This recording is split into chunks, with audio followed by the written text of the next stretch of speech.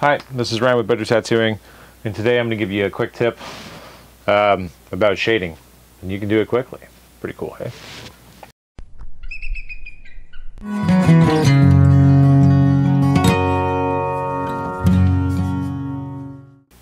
Alright, now that's over. I thought about this just like 10 minutes ago. I was like, I'll just run outside and do this because I think it could be broken down. Like this entire idea about how to shade something effectively is difficult to comprehend, right?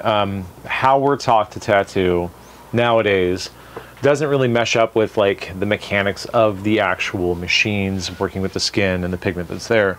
And so I thought I would give kind of like a tip.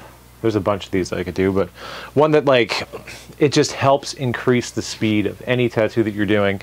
And these are like cool tricks to bring out if you're under the gun, you're pressured to get something done quicker, you're on a really tight budget and you just want to crush it as quickly as possible. So yeah, let's go over first, right, how we are normally taught to shade. So if we have space X, right, on someone's arm, it's something, a design, a heart, a bird, or whatever, right? And when we're going to be shading off the stuff, we normally have a few techniques we use, right? We'll have a flick shade or whip shading, right? You started something, you just kind of like flick out, creating a loose gradient based on the machine speed. So your hand is supposed to actually start out slower and pick up speed as it goes on, right? Which will lead to a decreased amount of actual pigment that's being implanted into the skin versus the part that starts that has more concentration because the hand is starting a little bit slower. We'll be taught to do scupping, which is kind of the same thing, right? Where all we're doing is just kind of like pulling backwards. While we're doing this, basically just creating a hatch pattern off of a break on a line that we're doing, right? If we're trying to scup off of something to fill in space, we're basically just like running our needle back and forth almost in a zigzag pattern. Very tight, very loose, whatever the thickness of the line that we're trying to work off of to shade off of is. And we'll be using a dispersion, right? Like a wash of a color, or just black. We'll just stick with black here, it might be easier, to create a gradient effect that's coming off of it, right? Another one will just be like, we'll have the wand method, right? Where you're just basically like floating something over top of it really quickly, relying on random patterns to create a general effect, right, of shading being done. So if you do this enough times going back and forth, right, starting at the longer strokes and slowly shortening them as you come in, you end up with this space that has a nice gradient, right? The last one I see people using is this circle bit, and usually it works really well with rounded mags. You'll keep it at like a tight, or like a 90 degrees off the skin, and all you're doing is just like loose circles that overlap on top of each other. And through that randomization, right, you'll slow down certain spots to make it darker versus not. You'll get that, you know, nice loose shaded effect that everyone wants to see. So these all work great, but on average they usually take more time to accomplish because you have to continually like rebalance the design that you're working with shade wise, right? Because you're relying on that randomization. If you have a spot that maybe gets a little bit too dark, like, ah, shit, you know, like I got to go back and maybe make it a little bit darker or whatever. So that the fundamental tattooing thing, right? Like this is a trick that should help you at least improve. So let's see if we grab another space we know we're going to shade. And I know that I want to go from a gradient of high concentration to low, right? What I'm going to do, easy enough, is I'm going to take that mid-tone of whatever I'm doing, right? And this is going to be my base. What do I mean by base? This is going to be the minimal amount of like concentration that I want to have in an ink cap, right? That I'm going to be utilizing to shade this entire area. So we're going to call this mid-tone blocking. It works great and just makes things quick if you try to do this, right? Kind of speed up on some time. So what we'll do is, I mean, if the skin doesn't look too chewed up, maybe we can do multiple passes on this, but realistically what we're going to do is we're going to take a mag, hopefully that's large enough to fill the area that needs to be shaded. We're going to start from our highest concentration area, and we're just going to run one whole line with that mag, so we see a bunch of little needle strikes, right, going through that section that we need to get shaded. And then what we're going to do is hop on each side past this to start dropping it back, right? So we'll have our 3/4 space, our half, our 1/4, and all we're going to do is move our needle up so those lines are right next to the other ones, and we'll run them 3/4, right? and then we'll go half, a little bit further, right? And then we're gonna go quarter. And then we leave it alone. That's it. Smooth shading, really, really quick. More often than not, if you're going to be doing this mid-tone shading, this is going to be multiple sittings before you can actually get a gradient that looks good, at least with the finished quality that you want. But what we're going to rely on is that spacing between the needles, right, is not super traumatized. So this should heal really quickly, and I'll retain a lot of the pigment that's there. So when we go back over it the next time, right, and we decide to do the same thing and start pulling up, you know, more, my pen is totally toast, start pulling up more pigment and putting it on top, right, what we're going to start seeing is a darker tone and gradient that's going to start. And we just keep moving it further back as we go, right? We'll do full length with one. We know that this is going to be our lightest shade, because what we've done is started over here, right? And as we move through, you're getting less pigment that's actually going to be set into the skin, because one, it's going to be picking up plasma. Two, more of it's going to end up back here in the skin versus like what's at the end. And then three, just the distance to cover, you're going to lose a lot of that pigment along the way. Right?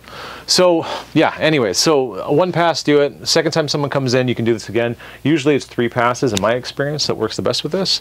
But that third time you get into it and you're doing that same thing, right? And this is when you're going to be getting into your solid blacks and maybe your highlights in the tattoo. You're going to have this really nice, smooth, shaded area that's not going to have a bunch of lifted or uneven sections. Kind of cool, hey? So that's how we do mid-tone blocking. All we're doing is we're taking a design and we're going to have a space, right, where we know that we're going to have X amount of tones inside of it, and all we're doing is taking this, right, out of that like block pattern, right? I don't know if you've ever seen these before, but it's a shading pattern, right, where you have your darkest tone here, your next one up is going to be a little bit lighter, and the next one is going to be a little bit lighter, and then the last one's just whatever, right?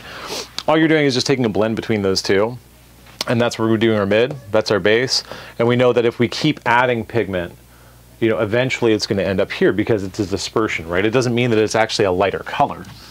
It just means that there's less particles, you know, per cubic milliliter of pigment because it's been mixed with something else. So if you don't know what a wash is, let's just do this quick.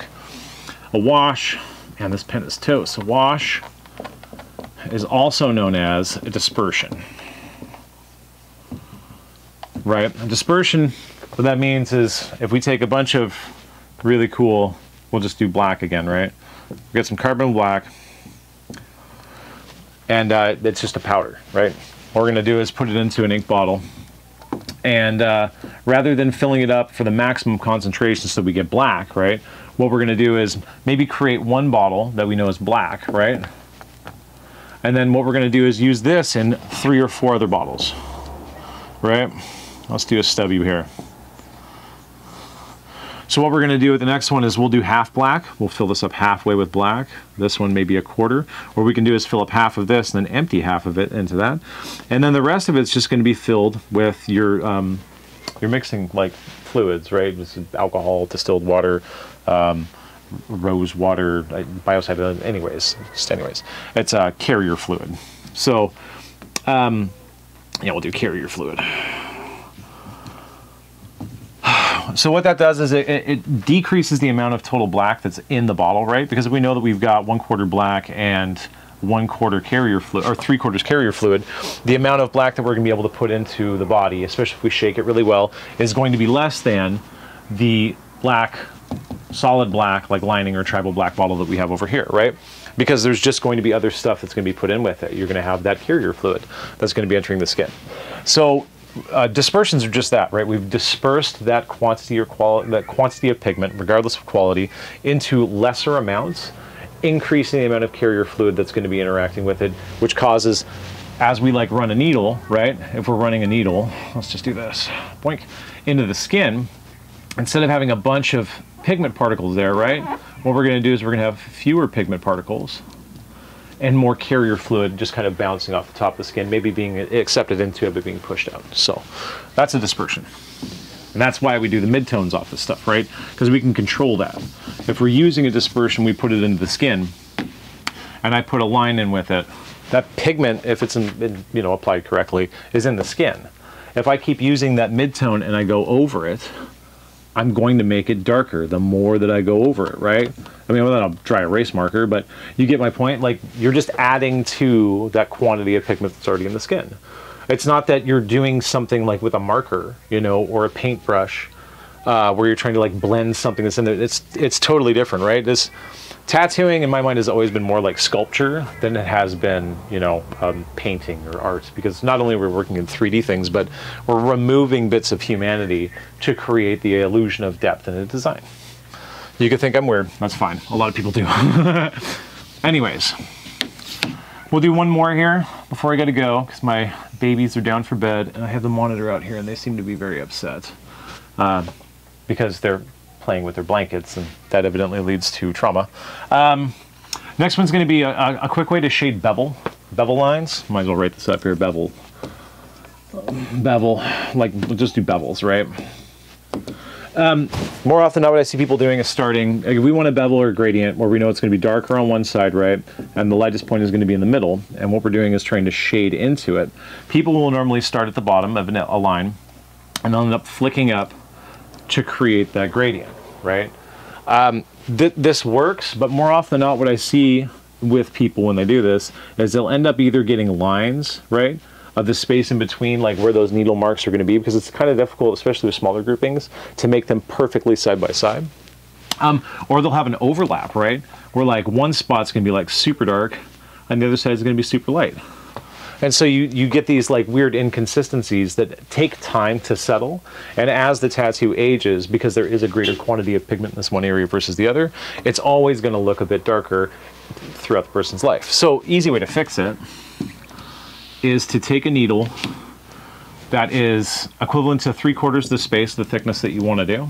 Let's say that this is, you know, 1 inch in thickness, right? What I'm going to do is I'm going to grab like a 15 mag, you know, maybe a 17, 22, something, whatever, right? If you make your own needles, it's way easier. But if you buy pre-packaged ones, 23, you know, 27, 32, or whatever the numbers are they do now. And all I'm going to do is I'm going to take my mag, right? My flat, whatever I'm going to be using for filling / shading. I'm going to set it at the bottom of the line, but I'm going to take this corner, right, that's going to be nearest to that gradation that we want to be the lightest, right? We want this to be the lightest.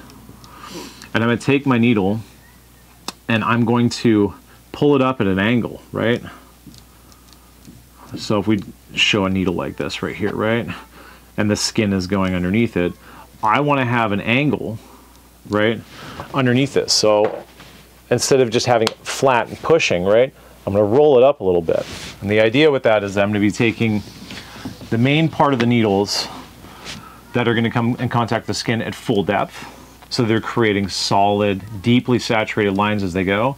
And as you're like picking that edge up, you're going to be placing more superficial pigment in the top part of the skin, which is going to decrease the amount of pigment that's in the skin, which is going to make it appear lighter, right? And just run it like a liner. You take it, instead of running it like this, about a 45 degree off of 90, right? And just run it straight. Make sure you're keeping it against the back of the tube. You know, at kind of a steep angle with these. Sometimes I found that works depending on what your throw is. I like to lead off the tube when I shade. I know a lot of people lead off the needle, but you just want to make sure you're getting good saturation, but those top needles, the ones that are high, are not going to be going fully into the skin. Just do a single pull. If you see some of those lines that occur when you're doing it, that's fine, especially if you're using a mag, which you can do with the mag if you want to, is when you pull it out before you start a technique like this, up by the back where it's soldered on, you can just take it and kind of press it down. So instead of the needles being, you know, spread out and woven, I can't do this with my hands very well, you can make them kind of flat, right? They'll still have a little bit of space on them, especially like side to side, but you can make them more of a flat just by pressing them down, give them a little squeeze, a little rub with your fingers. But yeah, if you get these occurring, all you're going to do is take that same technique and you're going to judge, you know, where in relation to this lightest part you've been, and then start your next line next to it, one side with the other, right? And fill in those spaces that are there, right, to create that gradient. Simple. So that's it. That's a quick way to shade anything very quickly. Just think about that. When you're doing all these randomizations, right, you're relying on luck, realistically, to get the pigment in there. When we're running lines, we're committing something to the skin, we're confident in it, and we know what we're doing. We know that as we go, we are leaving ink. We know when it runs out, we need to re-drip, and we know, like, re-dip. And we know, like, what the result is going to be when we're doing it. When we're doing shading, it's just kind of hectic, right? So treat shading like lining. That can make things happen a lot quicker. Anyways, that's it for today. I'm Ryan from Better Tattooing, signing off.